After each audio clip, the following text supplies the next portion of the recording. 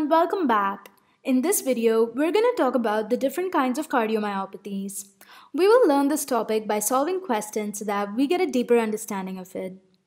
If you're interested in medical videos, quizzes, Q&A sessions with doctors, and many other things related to medicine, do subscribe to my channel. You can also find me on Instagram. Question number 1. Cardiac hypertrophy is seen in Option A, acromegaly. Option B, dilated cardiomyopathy. Option C, both. The answer to this question is both. In acromegaly, there is an increased growth hormone activity. This makes everything bigger, even the heart. Both the ventricles will undergo hypertrophy. In acromegaly, there is concentric hypertrophy. This means that sarcomeres are added parallel to each other. This leads to a very thick ventricular wall and a very tiny ventricular chamber. Filling takes place during diastole and emptying takes place during systole. In these patients, since there is very little space, the filling is reduced. Low filling leads to diastolic heart failure. Dilated cardiomyopathy has hypertrophy as well, but this kind is known as eccentric hypertrophy.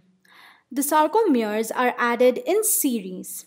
This means they're added next to each other, resulting in a very large chamber. This gives it the name dilated cardiomyopathy.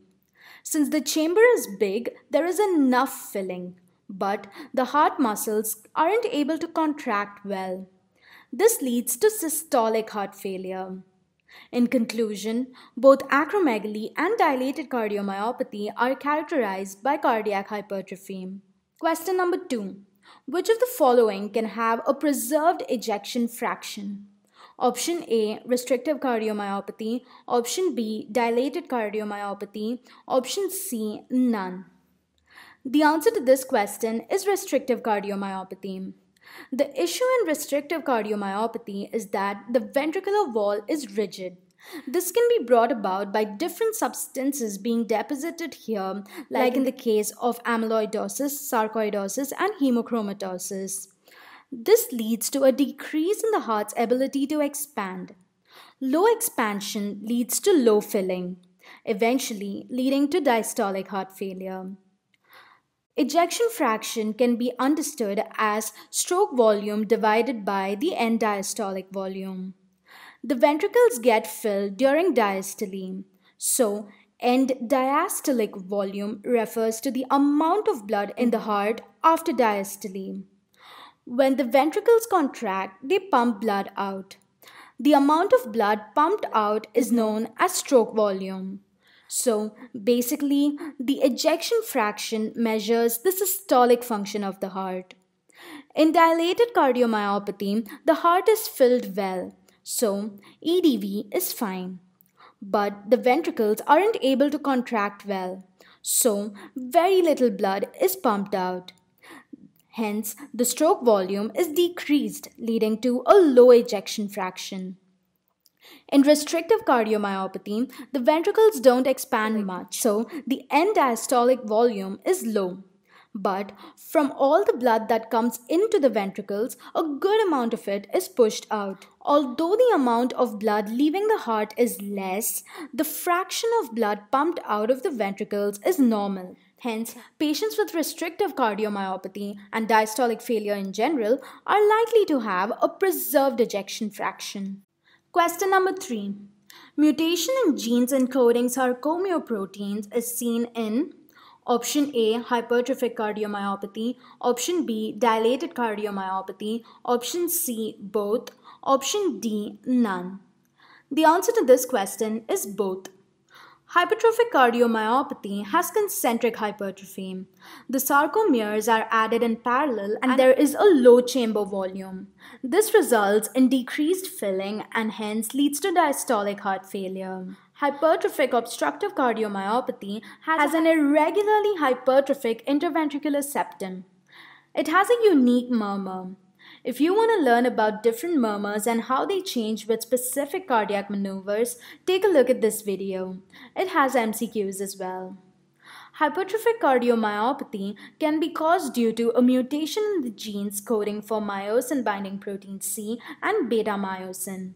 The familial type of dilated cardiomyopathy is caused due to a mutation in the TTN gene which codes for the protein titin. Other causes of dilated cardiomyopathy are virus, alcohol, beriberi, and Chagas disease. Question number 4. Which of the following is unlikely to be heard in patients with dilated cardiomyopathy?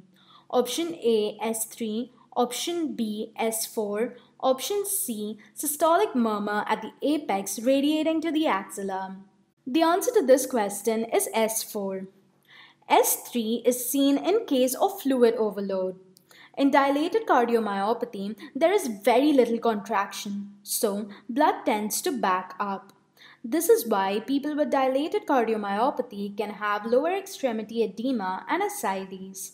Systolic murmur at the apex radiating to the axilla indicates mitral regurgitation. This is how I think of it. Here's a normal heart and these are the mitral valves. When the chambers expand as seen in dilated cardiomyopathy, the space between the mitral valve leaflets also increase. This increases the chance of blood to flow back into the atrium. Hence, dilated cardiomyopathy can lead to mitral regurgitation. S4 is usually seen in left ventricular hypertrophy when the wall is stiff. Question number 5. Systolic heart failure after chemotherapy. What is the most likely cause? Option A, anthracycline. Option B, methotrexate. Option C, azathioprine. Option D, amiodarone. The answer to this question is anthracycline. Anthracyclines are chemotherapeutic agents which can cause dilated cardiomyopathy. Examples are doxorubicin and daunorubicin. Dexrazoxane is an iron chelating agent which can be used to prevent cardiotoxicity. Question number 6. Sarcoidosis can potentially cause which of the following? Option A, restrictive cardiomyopathy. Option B, dilated cardiomyopathy. Option C, both. The answer to this question is both.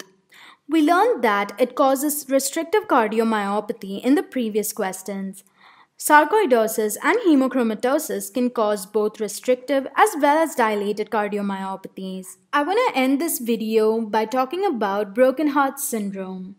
It is known as Takotsubo cardiomyopathy.